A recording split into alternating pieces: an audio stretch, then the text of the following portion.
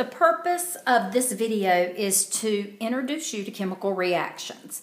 And there are thousands and millions of chemical reactions out there, but in basic chemistry, we really focus on 5 main types. And these are just really common types of chemical reactions that most beginning chemistry students, and honestly, most college students are going to work with, unless you are actually majoring in chemistry or going into organic chemistry. These are typically the types of reactions that you're going to see.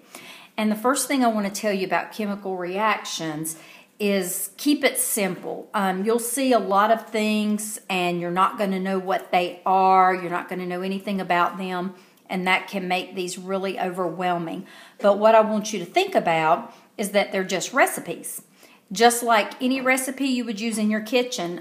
For example, let's say you have a cookie recipe and it calls for 2 eggs, 1 cup of sugar, 2 cups of flour, a cup of chocolate chips, and that yields 24 cookies. You have all of your ingredients, these are your reactants, and then you have your products, what you're making.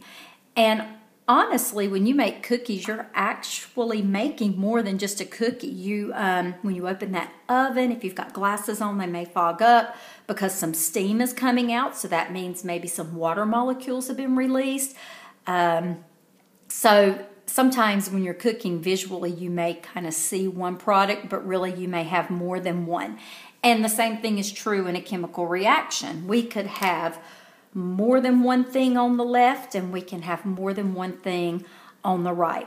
So the first thing I want you to remember are the main parts, which are your reactants on the left, your products on the right, and then this arrow, which is your yield sign. Now, we're going to just look at these 2 reactions real quick, and I'll point some other things out. Remembering that we divide the reaction in half, right here in the middle, you can see that we're obeying the law of conservation of mass, and that means we have the same number of atoms on each side. So, for example, 2 times an understood 1 is 2 potassiums. 1 times this understood 1 times this 2 is 2 chlorines. 2 times 1 is 2 potassiums. 2 times 1 is 2 chlorines. Something else that you'll see in this reaction is that you'll see some S's, G's, you may see L's, AQ's in parentheses after each substance. These are just showing you what state they are in at the time. For example, this potassium is in the solid state. This chlorine gas is a gas. Just like when you do a recipe, if your recipe, let's say, calls for onions, if it just said onion, your question might be, is it chopped? Is it sliced? Is it whole? You need to know those things when you're doing a chemical reaction so that you know what's going to work best and how things should be laid out. You may also see, you could see an L in parentheses, that's liquid. You may see an AQ. AQ is aqueous, and that means it's dissolved in water. So the 4 symbols you will see would be liquid, aqueous,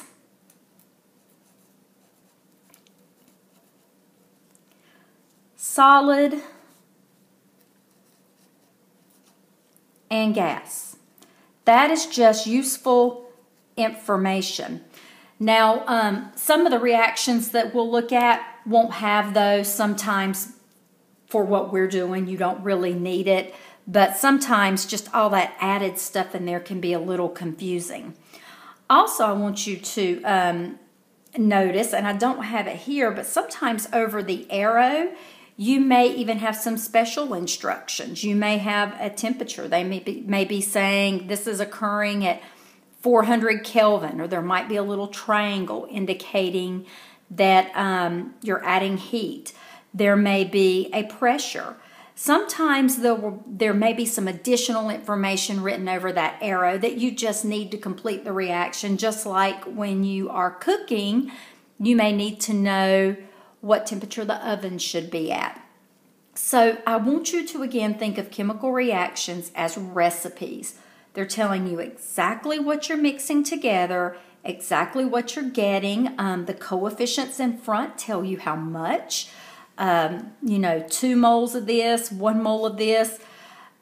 We use the term moles when we're reading reactions, just like if you're reading a recipe, we may use cups or tablespoons or teaspoons. In chemistry, we use moles. So, for example, this is 2 moles of potassium plus 1 mole of chlorine gas yields 2 moles of potassium chloride. So when you see these big scary looking things, just remember it's just a recipe, and you're going to have all the skills to do all the things that you're going to need to do with that reaction.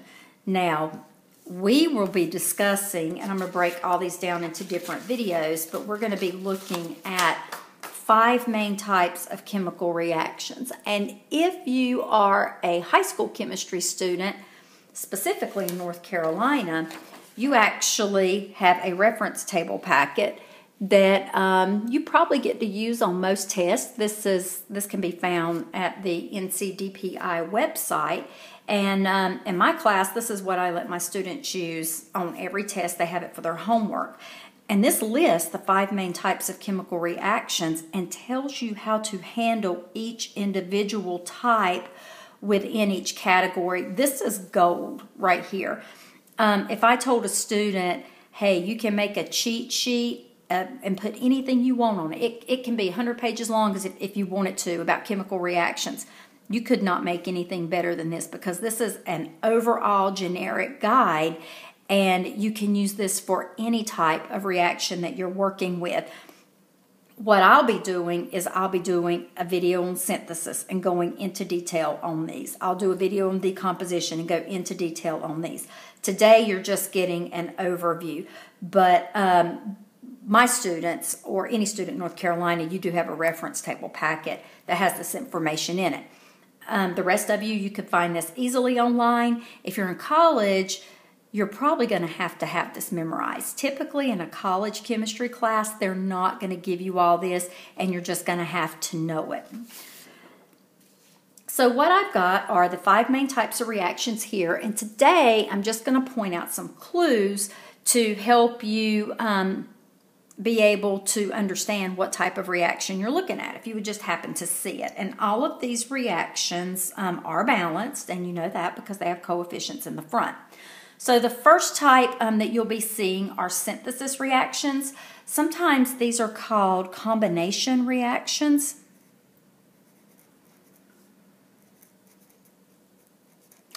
It just depends on who's teaching you. It's the same thing. But when I think of synthesis, I think synthesize, making something. And your big clue that you have a synthesis reaction is that you only have one product. This is the only type of reaction where you will have one product. That makes these super easy to recognize.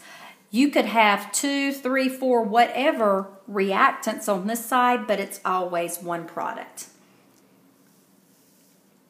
Decomposition reactions are just the opposite of synthesis reactions.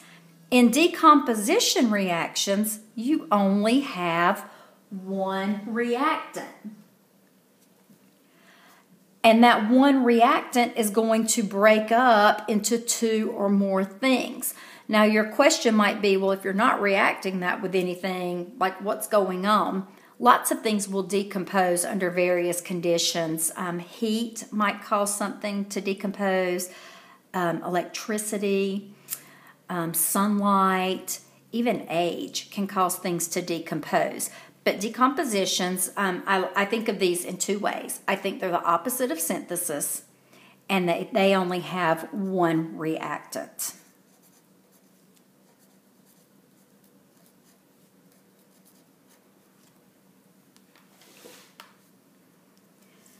And then we have single replacement reactions. In single replacement reactions, one element gets replaced with another element. And when we use single replacement reactions, when we get to this lesson, you're going to be using something called the activity series.